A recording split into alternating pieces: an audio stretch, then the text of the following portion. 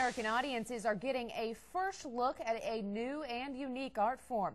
Emography is making its debut in the United States in Harrisonburg.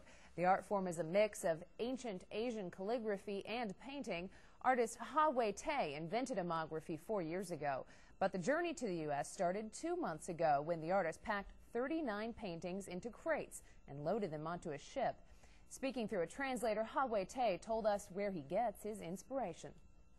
Most of the themes are like nature, human being, and the true essence out of the nature, all of them. It's dramatic, it's moving, it's very active, it's absolutely wonderful work, I think, for all people really in this whole region.